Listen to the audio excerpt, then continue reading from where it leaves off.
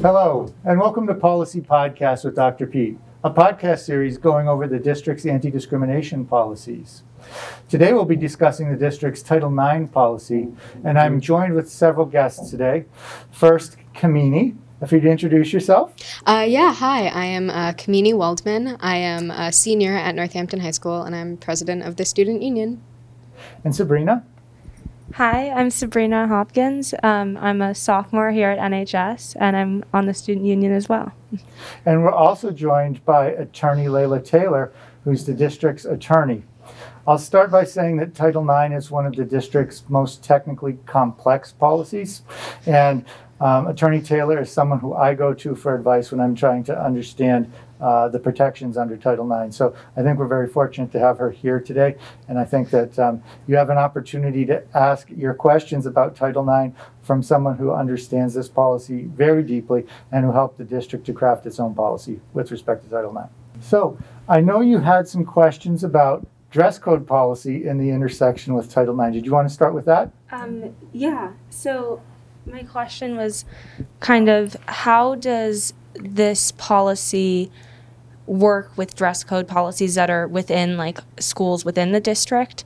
So if, like, for example, if someone was not following the dress code and then they were sexually harassed, would they still be protected by the policy? Like, will the policy protect against victim blaming and things like that? That kind of, because like dress code and sexual harassment can be very like intertwined, and yeah. Sure. So let me say there's nothing in Title IX that says in order to be protected by Title IX, you need to be compliant with the district's dress code policy. I'll start by saying that our dress code policy is quite limited. You know, it basically says that students need to wear shoes and that they need to dress in a way that does not disrupt the learning environment. But even if a student was not compliant with the district's dress code policy, they would still be protected under Title IX.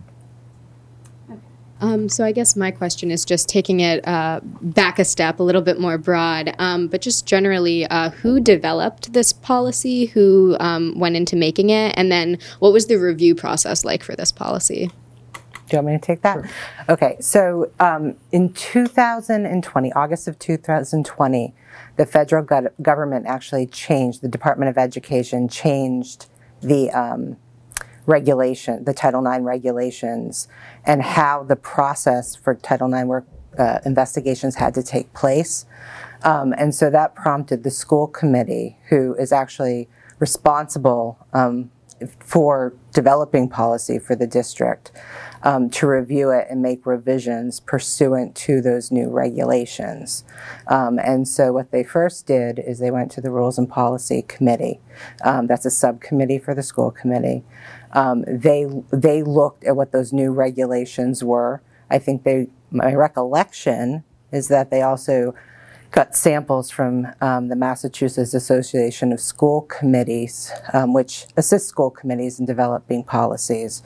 And they also conferred with me as their legal counsel, because I look at regulations every day. And they drafted the policies. I don't know how many readings they had of this. Usually they have 3. They probably had at least 2 readings, I would think. And then they brought it to the school committee, who also looked at the policy and ultimately voted on it. And of course, Superintendent Provost, through that process, also looks at it as well. So in other policy podcasts, I've talked about how many of our anti-discrimination policies, and in fact all the policies of the district, have to be updated whenever there's a change of state or federal law or the regulations promulgated underneath those laws. And so this latest iteration went through that process that Attorney Taylor just said. Prior to that, there was another Title IX policy that also covered the same things. As I'm sitting here, it's occurring to me that we're talking about Title IX without really giving any detail on what the actual protections are.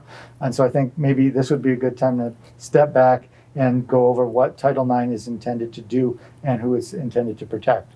If you could help us with that. Oh, yeah, not a problem. So Title IX's been around for a while.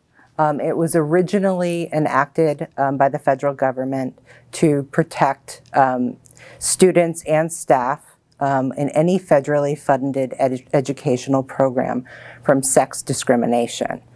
And actually a couple of years ago, there was a Supreme Court case. It actually had to do with workplace discrimination under a different title, Title VII, but it was called Bostock.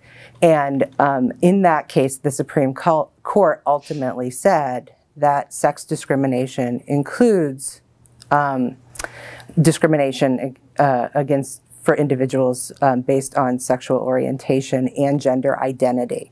So the Department of Education, as of June of 2021, has officially stated that Title IX protects students and staff from sex discrimination in the schools, discrimination based on sexual orientation and on gender identity. So it actually now protects on 3 different bases. So that's actually a good change, I think.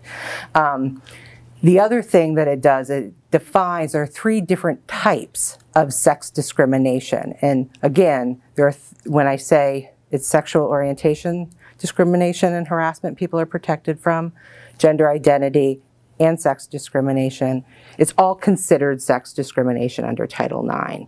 But there are still 3 different types. So the first type is what we call quid pro quo. It's when somebody conditions the receipt of an educational aid, service, or benefit on sexual favors. And that can run a spectrum of things, from dating, right? Saying, I won't give you an A if you don't go on a date with me, right? It could be something like that. It could be all the way to something like sexual activity, right? So it's a spectrum of stuff. That's called quid pro quo. Most Title IX discrimination and the complaints that we see are the second type, which is harassment. And that's when the investigator and ultimately the decision maker in a Title IX claim determines that that somebody was denied access, equal access to educational programs or activities based on sex, and it was severe and it was unreasonable to an objective person. That's the legal standard. And then the third type is other forms of sexual violence, really. We're talking about rape, dating violence, stalking, sexual assault, those sorts of things. So those are the 3 types of things that fall under that broad umbrella of sex discrimination. So ultimately what Title IX says is if an individual or a group of individuals believe that they have been discriminated or harassed based on sex, that they can file a complaint. And there's a procedure that, again, has to be followed, but a procedure for addressing that complaint. And if it is found to have happened, for there to be remedial action taken. I mean, just hearing you talk about this, like, this is a very layered policy. Very layered. So what I am wondering about is just communication with district members about this policy. I know that there's many policies that district members have to be aware of, especially I'm talking about like faculty and administration. So I'm just wondering kind of what that communication looks like when there is a disclosure made, when there is some kind of report, when an administration member hears something or a faculty member hears something, how do they know what to do? Like how is what is in this policy, this newly updated policy, how has it been relayed, I guess, to faculty and administration? So one thing that the policy also requires is for every district to have a Title IX coordinator. Our district's Title IX coordinator is Lisa Saffron, who happens to have an office here in the high school. Whenever there is a allegation that could potentially be a Title IX complaint, because obviously many times students or staff don't come forward and say, I'm asserting my rights under Title IX. They usually come forward and say there's some type of behavior happening here and it doesn't feel right to me. And in the course of an investigation, usually another administrator will say, I'm getting too many red flags here that there's a potential Title IX situation, at which point it goes into the bailiwick of the Title IX coordinator, who is Lisa Saffron. Now, under the newly updated policy, this is one of the things that I think is challenging for districts to implement. Major change has been that the investigator of the complaint and the decision maker need to be two separate people. So one of the things that the Title IX coordinator does is to keep the process moving forward and trying to keep the different pieces moving forward according to timelines. So when something came to the attention of Lisa Saffron, she would meet with the complainant, and she'd meet with the individual who's known as the respondent. That's the person who's accused. And there are actually several required steps that need to take place at that level. Then an investigator would be assigned to look into the merits of the complaint, and that person would do a report which that person would submit to the Title IX coordinator, and that would then be shared with whoever's designated as the decision maker in the case. In most cases, the decision maker would be the principal of the school where the behavior is alleged to have taken place, because the principal is the one who, if it's a matter that involves personnel, has the authority to impose discipline on personnel, or if it's a matter that involves students, is also the person who has the authority to impose discipline on students.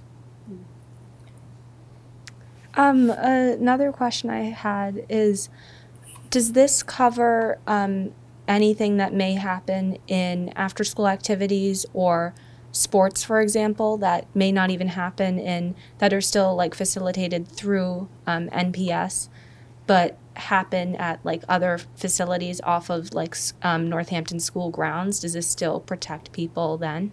So that's a great question, because I think when many people think about Title IX, the first thing they think about is sports, because Title IX cases, in many people's recollection of what this law means, began, or were very popular, I guess I would say, in the area of student athletics. And one of the first protections that came through Title IX is making sure that student athletes who identify as male and student athletes who identify as female have access to equal opportunities through student athletic programs. So I think for many administrators, when they hear Title IX, they default to athletics. So the policy definitely applies to athletics and any school-related activity. Obviously, it protects against the types of discrimination that Attorney Taylor was talking about, but also, sort of in a larger sense, protects against, or ensures access, ensures that students have equal access to programs and are not discriminated against based on sex. I just wanted to jump back to something you had said prior about kind of the decision-making process. And I know you said, the investigator and the decision maker have to be two separate people, but I'm interested in hearing your thoughts about how bias can play a role in decisions that are made, especially as they do relate to things that are talked about in Title IX. And so I'm wondering, for the decision maker, who I think you mentioned is typically a principal of a school, how bias is eliminated in the decision-making process.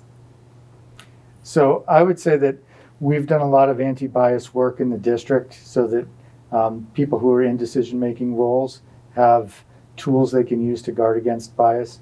One of the things I'd say is this change of segregating the investigation process from the decision-making process was intended to guard against bias, because a feeling was, as you were in the process of investigating a complaint, you might be exposed to information that would make it impossible for you to check your own bias.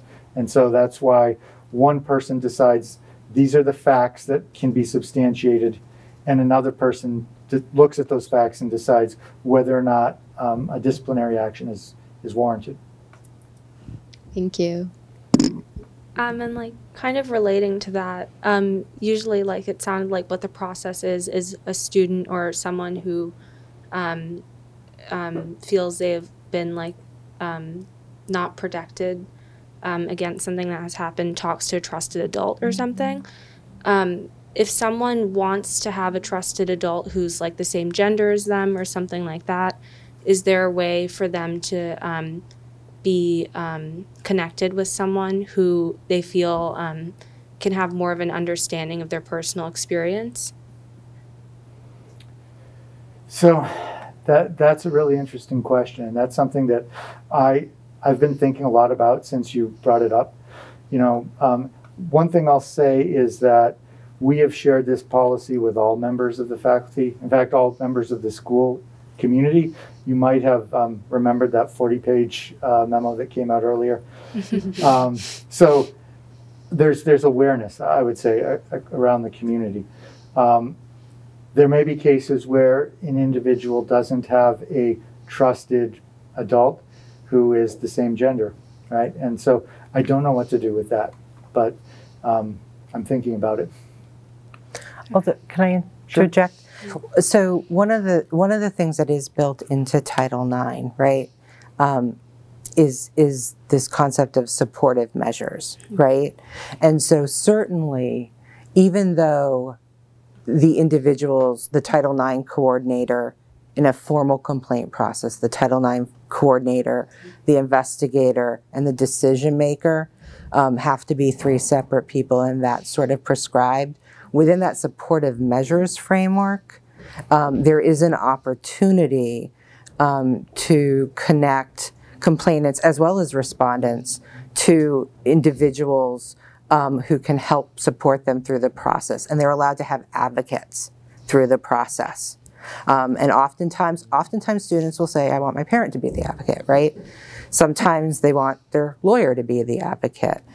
Sometimes it might be somebody else in the community who they just feel is going to support them, not only through the process, but also emotionally.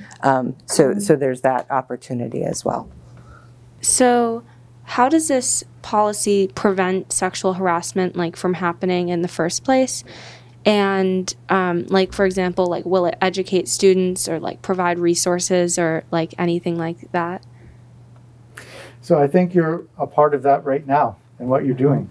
We're in this education campaign across the district and across the whole school community to make people aware of the district's anti-discrimination policies so that they're aware of, first of all, their protections, but also the penalties, so that if they have been subjected to this kind of behavior, they know that they can come forward and they know that they can get some relief. But also so that people who are thinking about this kind of behavior know that it's off limits and know that the district has processes in place to address it. So our hope is that by this public education campaign, we're going to be able to make an impact on some of the behaviors that both students and staff might be experiencing within the district. Okay, thank you. Thank you for helping me with that.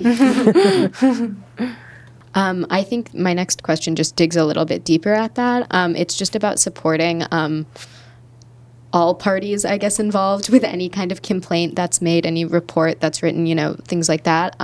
So it's not just supporting, through the process, but supporting them as individual humans, right? So it's not just like, don't worry, we believe what happened to you and we're going to follow these steps, but it's what can we do for you? And I know you started to touch on more about resources and education, but I just wanted to dive a little bit deeper into that for survivors of any kind of inappropriate behavior.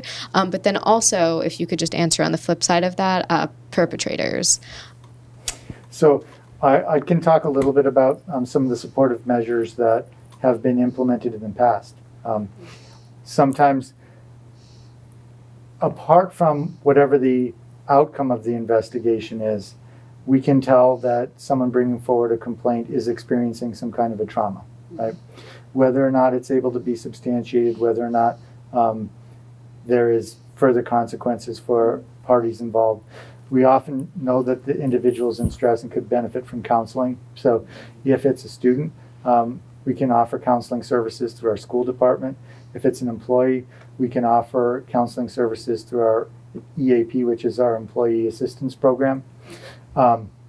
For the individuals who may be identified as, I'll just call them respondents to use the language from the policy. One of the types of supports that's often put into place is training. So many times a consequence may not be a suspension or a termination, although that happens sometimes. Lots of times the support that we provide for the respondent is training in sex harassment, so that they can understand the impact of their behavior and they can modify their behavior. And I kind of have another question just about the investigation. If someone who's like filed a complaint and has gone through the process of the investigation, will they be able to give feedback if they feel that the investigation was not done in an effective way or a way that was accepting or and safe for like the victim and the people involved? Is there a way to kind of like give feedback and kind of keep improving like the process as it keeps happening, you know?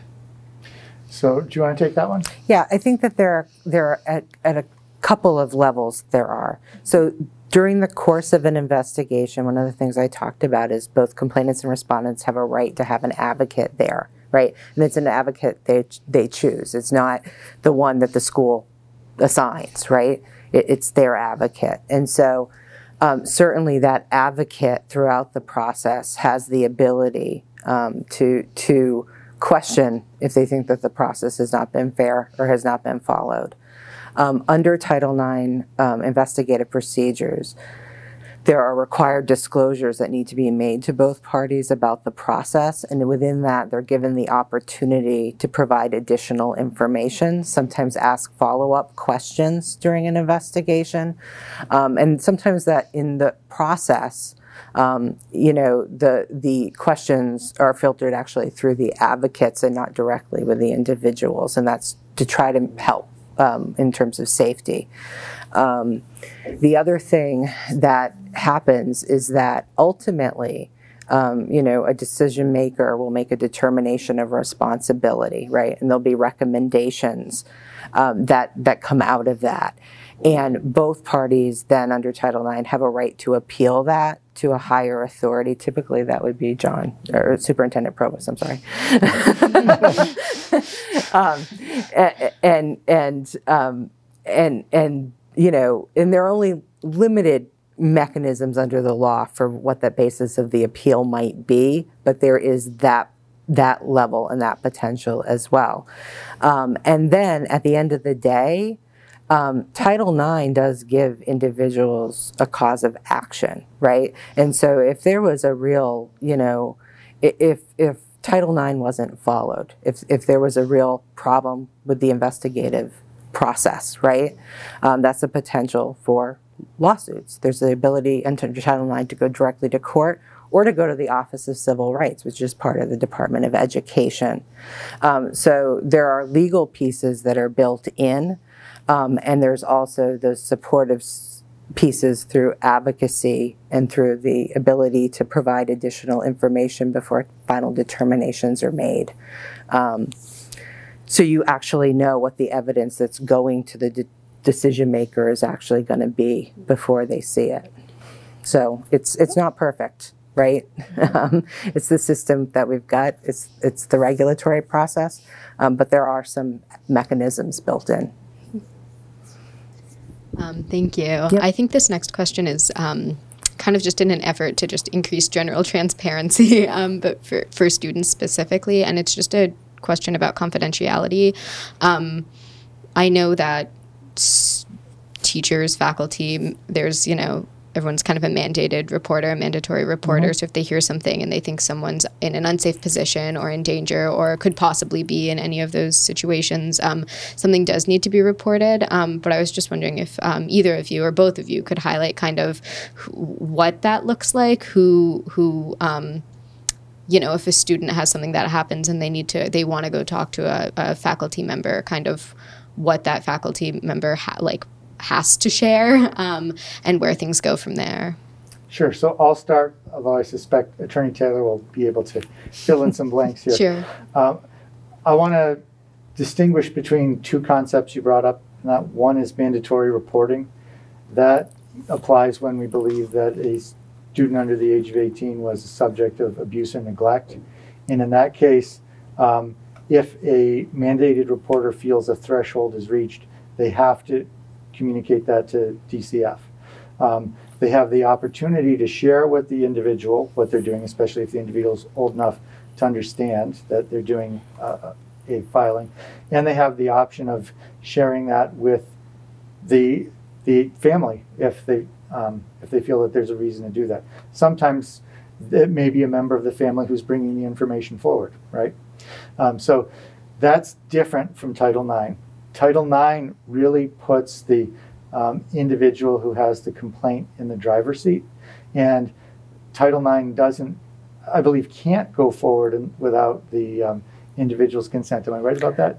Not quite. Okay. So there are some situations where the district can make a determination that they can move forward with a Title IX, but they always have to take into consideration whether the complainant wants to move forward with a formal Title IX process. Oftentimes, well, I won't say often, but sometimes the reasons why a district might move forward with a Title IX, even if somebody doesn't want to, is perhaps you have a situation where it's an allegation against a staff member, right? And so it's not just a student on student issue. There's certain power dynamics and other potential legal considerations. Sometimes it's because even maybe if there's one complainant that moves forward, it's regarding protections with respect to a potential violation with respect to a larger portion of the student body, right? And so there might be a reason why that Title IX complaint procedure still needs to be followed. So, but I can say that Title IX does very clearly makes it very clear that before that determination is made by the district, they have to consider the wishes of the complainant. And sometimes complainants will really want supportive measures and not to move forward, and that can be okay in some circumstances. So that's the more finesse version. But as I thought. Yeah. There's always the exception. Yeah, it's good. It's why you're here, right? So our next question is about mostly what's communicated to the parents, caregivers of the students that are involved in whatever situation may come up. I think it's fair to say that not every student comes from a household where they will be supported by the caregivers that are in it. And I'm just wondering how that's accounted for in this entire process. Do parents have to be notified? Do students get a say in whether they're notified? So just general questions like that. Yeah, so typically families, parents, guardians do legally need to be notified. And I know that we're talking primarily about the high school, right? And so we're talking about older students, but Title IX protects students as young as those in kindergarten, right? So in a lot of situations, it'll actually be the parents who are making complaints because students have a hard time advocating for themselves. But, the district, again, although let's say you have a parent who's not supportive of a complaint that their child made, but it's a good faith complaint, and the Title IX coordinator determines that there's a basis for moving forward with it. The student can have an advocate during that process that they choose, and the district would ultimately be the one making that determination about whether it moves forward. I also think that if a student finds themselves in that situation, but they do want to they've articulated, I want to move forward with a formal complaint, they can also ask for supportive measures around that issue as well, because that's a reality for a lot of students, and that's not something that would be prohibited at all by Title IX. So, can't hide the fact that an investigation is moving forward from parents. That wouldn't be permissible, but certainly supportive measures can be taken to help support that student. And just really quick, just jumping off of that, what exactly is told to caregivers? They need to be notified, but is it like all of the details of the specific case? Is it broadly, here's kind of the general disclosure that was made, here are the steps that we're taking? Just wondering what that looks like. Typically, parents would be provided the documentation. They may not be in all the interviews, right? But they typically would be provided the information that is disclosed during the process. So the investigative report, notices that go out to parties, those types of things. Thank you. And then one last question. How will students be protected from other students if they feel that something, like they've been sexually harassed or something? Like just because socially, like, news will spread, and sometimes people may not believe the victim, or it just becomes something that people are just talking about a lot. How does this kind of prevent students from, you know, kind of being the target of a lot of different conversation and stuff like that? So this policy, like all of the district's anti-discrimination policies, include a prohibition against retaliation.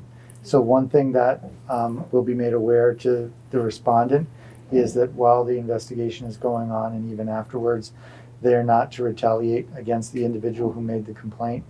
The district will do its best to try to maintain confidentiality. However, as you point out, there may be cases where some of the other potential witnesses are other people in the school community, and so some level of word may get out. And so then that comes to protective measures, right?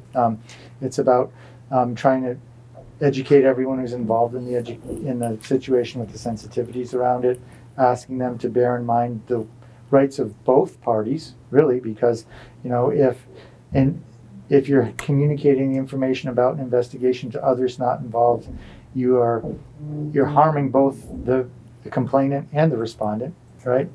And then also in some situations where we feel there may be danger, there are additional protective measures that can be done to protect the two individuals who may be at the core of the complaint from each other. So safety plans can be created. Students can be kept on separate floors, separate classrooms, separate entrance and exits.